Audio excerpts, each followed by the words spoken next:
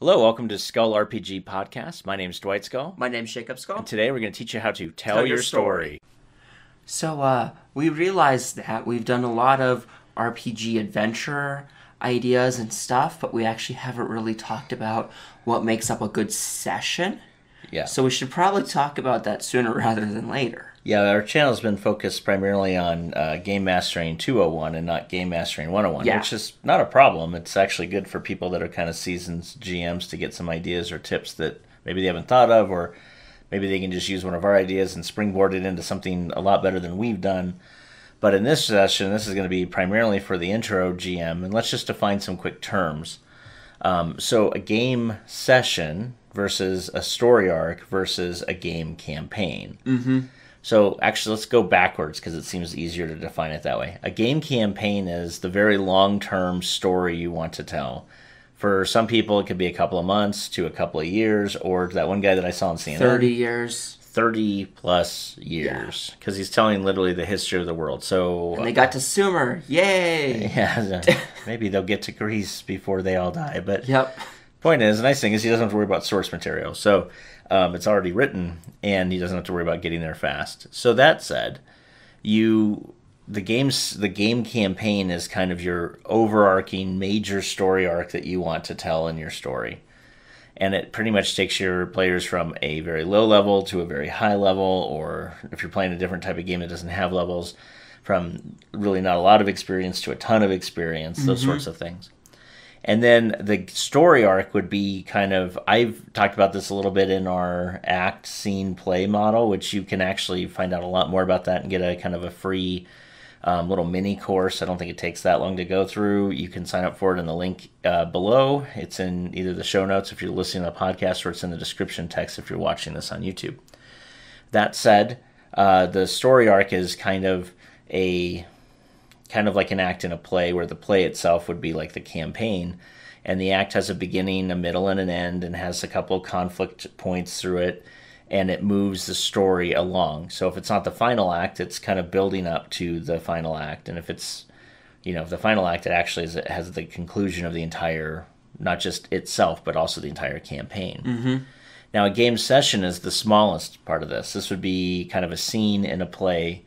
So the curtains come up and you're in a location, 3 or 4 actors come out, they have a dialogue, the lights dim, and that is an act. That's a scene, because then the next scene would be another place, or maybe different actors having a different conversation. Yep. And then the session is is basically whatever you're going to meet for. So if you guys meet for a couple days every now and then, that's your session. For us, we meet every other Friday for a couple hours, and that's our session. So you want your smallest building block to be done in whatever time you guys have allotted whenever you guys meet. So for us, it's around 3 to 4 hours. So our typically they'll be 3 to 4 hours long. Now, it doesn't preclude it from maybe running into it the next time.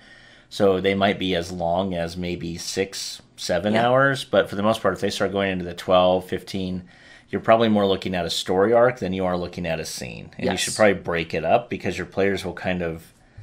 look, our attention spans haven't gotten longer over time, okay? And so, the nice thing with gaming is our attention spans do get longer by, playing games like this. Mm-hmm. But the thing is, to have a game session last 7 years, or 2 months, or 15 game sessions, it really isn't good. You want to break it up into smaller chunks that tell the same story and get the same kind of oomph out of the whole thing. So, let's just talk about what makes a good story, like a good game session. So a good game session has at least 4 parts. It can have a ton more. It can have maybe a little bit less, or some variations on a theme, but very basically, in a lot of ways, you learn structure, and then you do it so many times so that then you can break structure. Yes. But you're breaking structure on purpose, not because you don't know structure. Yeah, it's more of you're breaking it to throw a curveball for them than anything else. Right. So if you understand the rules of grammar, and then you have a character who you're using that doesn't understand the rules of grammar, you're breaking it on purpose, because that person, you're trying to show something about that person. So same thing here. The rules are really, there's just 4 of them. You need a hook. You need to provide some sort of options from the hook, so you don't do a railroad. You need some sort of confrontation and some sort of conclusion. Yes. So hook, options, confrontation, conclusion. And, if I tried a little bit harder, maybe I could make them all start with C or some weird acronym, but I'm not going to. So you got the hook, the options, the confrontation, and the conclusion. So let's just go through them.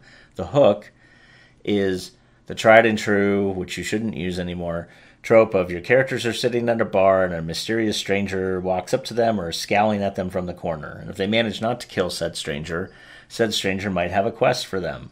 If they do manage to kill said stranger has a note on them. Yes. It's not the best one to use, but you need something to move your players from wherever they're at. You need to go adventure. You need something to give them that piece of information they need to start. So you could have it as they're walking down the forest and they see a turned over cart that's been ransacked. So now the players are going to want to investigate that. That is a mini little adventure on itself, but then you could have that lead to your big one. Or they witness a kidnapping and they're the only ones that could go prevent that. There's other ways than just the tried true person trying to sell you a map in a tavern. Exactly. And so that's the hook. The hook is basically designed to do one thing. Move your players from where they are now to getting them into the adventure. Mm-hmm. Now, a horrible hook basically says something like, the bandits stole the girl and they're in this cave, here's a map. Yes. Okay, well, maybe work with that a little bit, because maybe there's like 4 entrances into the cave and they can do something with it, but... You hear a scream for help in the forest. You can take that same thing of the bandits taking the girl in the cave, but instead of you telling them, think about it, what piece of information could you allude to that has them discover what you're trying to tell them? Because we're going back to what we've mentioned before of, try to do more show, but not telling. Exactly. So telling them is, the farmer comes to you and says, they took my daughter and this is where she's at and that sort of thing. Showing them, help, somebody took my daughter. I don't know where they went. They were on this road. Right. Or even worse, your players come across the top of a ridge just to see a girl, like an old man, get knocked down to the ground, bludgeoned, and this girl get carted away by a wizard who casts teleport, and he's gone. Yeah. Now you're like, there's a hook for you. I just saw a kidnapping. You go and help the old man. You find out that there's some information, and the old man has a name but no location. And then your players have options, because they have to figure out, who is this guy? Where does he live? What's going on? Is this guy even telling us the truth? Mm-hmm. You know what I mean? Like, what's going on? And there's all these options. So options are the way not to railroad your player, where they only have one option, and they have no other way of going about it. And basically, it's, I don't know, those aren't fun.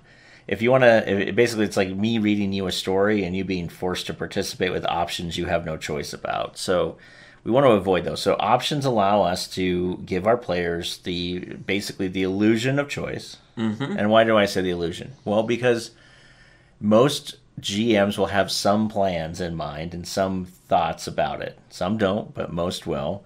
And so the illusion of choice is how many, where are you trying to figure stuff out at? Where are you going to go first? What happens next? And if you do one thing, it may preclude you from being able to do the second thing because of time constraints. Yeah. But having the options allow players to feel like they actually have some free will in your game, and they should have free will in your game. And also having some choices that peter out because they chose this path helps with that. Absolutely. Because then it also gives the players an idea of, well, we had this event, but he also playing this whole entire arc that we'll never see. So it kind of gives them the sense of having to weigh their decisions heavily, knowing that they might not be able to go back. Exactly. Because if you think about your characters in a living world that would exist without them, no matter if they were there, eventually the person in the cave is going to die, whether or not the adventurers save them. Right, or there may be some sort of bounty, or there's other somebody's going to fill the bounty. There's time happening in the world. It's just not, this quest is not going to be touched until the players decide to touch it. Yeah. It resolves on its own without the player's intention, without the player's In that way, tabletop RPGs differ or can differ from video games. Where if you get a side quest at the beginning of the game, somehow it's still available 85 hours later in game time, which is really like that months. Girl's still been trapped in the cave for the 38 years you've been playing the game in game time somehow. Yeah, not aging, not even affected that you just chose to neglect the quest since level 1 and you're level 20 now. Exactly. So anyway, their options are good things. Moving on, and the rest of these two won't take that long. The confrontation is simply that. They need to have some sort of confrontation. The confrontation doesn't have to be a fight. Typically it is. It could be a mental challenge. It could be a puzzle of some sort. It could be almost anything you want. But for the most part, there's some little mini boss villain you have to go get somebody from or something out of, and then the players, because of how players are, choose to kill that person. But it could be something as simple as, hey, the wizard locked her in the tower, and there's a set of intricate magical traps and puzzles to get through, and once they get her out, she's out. The wizard's not even there anymore. Yeah. Now, they've made an enemy of the wizard, but that's a conclusionary point. So you could have conflict without having to have a fight. But there's still some sort of conflict or challenge that the players have to overcome in order to resolve the hook. Mm-hmm. And then the conclusion is basically a statement that says kind of what happened now. Oh, you got the girl out, but now you've made an enemy of the wizard. Yes. Right? And so, like, maybe as you're fleeing, the wizard teleports back in, starts accusing you of stuff, and you keep fleeing because you realize he's overly powered on purpose. And the nice thing with this is if you're going to be taking this into a several campaign, you could take, in this example of the wizard, you could use how they acted during your session as consequences that they live with as, because you decided to interfere, the wizard's now hunting you. Exactly. And that becomes this thing where a conclusion doesn't necessarily have to bring closure. It could be a cliffhanger conclusion. It could be a mystery conclusion where things are open. It could be this vendetta conclusion where now you've created an enemy. It could also be a conclusion where it wraps some things up, but for every question you answer, you open up 2 more. Right. And then, of course, you would eventually want to, at the very beginning of your campaign, those kind of things where you answer a question and find 3 more questions are really good at the beginning of your campaign. As you're closing your campaign out, I remember we're talking about the campaign, the act, like the play level, not the scene or the act level. As you start to close out your play, you want to start taking those threads that you opened and start to close them off. Mm-hmm. And they could be closed off because of actions that your players do. They could be closed off because of the inactions of your players. Again, just because you decide not to do something doesn't mean things don't have consequences. Just because you decide to do things doesn't mean things don't have consequences. And then, because of the narrative, they're also closed because everything's clicking into place. Right. And there you go. So those are the 4, just to conclude this entire thing, speaking of conclusions. You're going to have a hook, something to get them into the story. You're going to have options so they don't feel like they're being railroaded and they have free will. You're going to give them some sort of confrontation or challenge to overcome, maybe miniature versions of that, but there's always at least one big version of it. Mm-hmm.